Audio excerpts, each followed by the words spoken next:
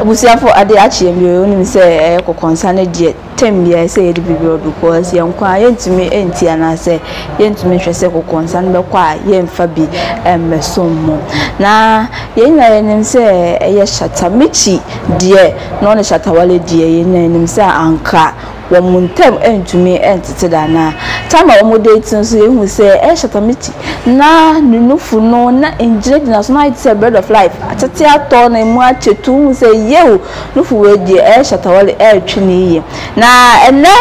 na Michy abeka se tama no ne Shatta Wale eto na Shatta Wale o twinifu ntse na Oregon o twinifu ntse na won se na obi purewater no ase na o ye no sambe na Shatta Wale twini nufu eno nti na time ema nufu ni na etito ye na zeidie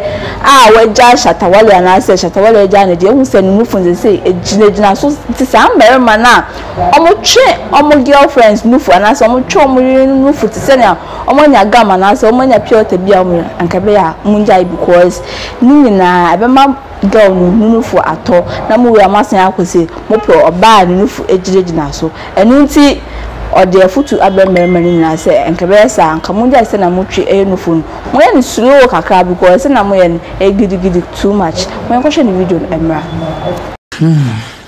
I really don't know who has to hear this, but bro, breast is not pure water that you be biting. Don't do that. Don't do that. It's not both fruits that you be drinking. Don't do that. Breast, it's not calibre. Don't be doing that. It's not a competition, you know. Like, I mean, even if there is a competition for your woman's breast, it's certainly your child. What you must arrest you for competing with your own child over breast? Something as essential as that to children. I'm a walking evidence of men like you who chew breast and make it flat. Go to the internet, you see my throwback. Tebusafa na motien Shatta Michy se time on Shatta Wale ho no twene nufu ntise na Oregon no anase ori purewater no na ma ne nufu no etie but this time weja no anase wo ntem atete je hu se nufu abegigina so ebio enu nti boys ne be ya munja se na motwe mo girlfriends nufu ayesa ebetiti atonam we amasen akopa girlfriends omo nufu esan ejinejina so nti afutu we de koma merema ni nyina na ebeto aso nso a ye say Fantana die no ne rough town records na adwuma na kasakasa bi eba ni ade nti ababa we die on rough town records enye adwuma bio na nim say na ne body shape ete nim say etore die ebi wo ho no fu no so die ebi wo na so video bi abepiem ne pictures bi mu say Fantana ne swear aya kese shape na bem hips na aya kese na Ghana fu say na Fantana wo die okotaki nkofu kotaki a mba na o so koteki ni adi wo de okoyi wo meka nche na da ben na okoya wo so wo benya hips akese bia na enti Ghana fo ebisa Fantana say onche bebi ono so okoye because ye ne hu time ko ono de okoye na mra wa be de hu say ne pictures o twa pictures ache na picture we de hu say yo hips ebi abetamu ye pa na say ono so person when the share competition because ye ne say when the share can shape pa ne shape de ebi temu in so person when you say echo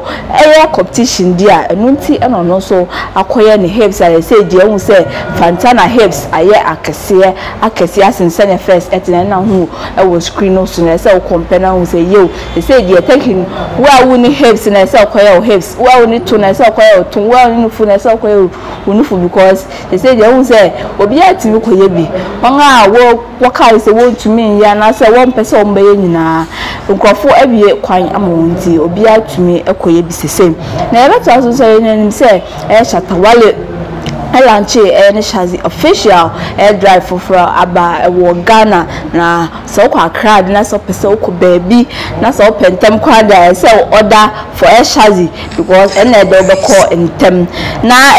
na ye nim say anka oba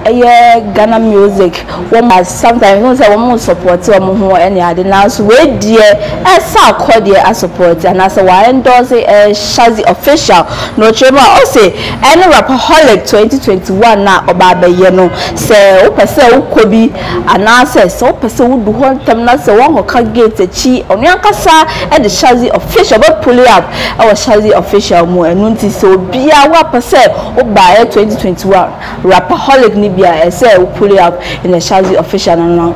onu ankasa so e be pull up in the Shazzy official enu nti wa endorse Shatta Wale new driver aba e wo Ghana nti e be say Stone Boy and wo mom council on endorse ana because you know say anka omo ye nuanem e wo industry nti se na e be ya o support o yon kwadachi bi ono so ba be support na nyina ya ye ba ko e wo industry nti e sa akode de se je wa endorse Shazzy official ana say wa man ne support na say e say nyina yeta Shatta Wale echi ana say nyina ye order se na e be ya ni nyina ebeye ba akwa na say ono so benye ska na create jobs ama mbrante ni bi ewo krom ha no sa ena eye mesro so what put be also be drop for comment section ewo na waka ise be like video na wa share no subscribe to Gossips 24 wakramuna.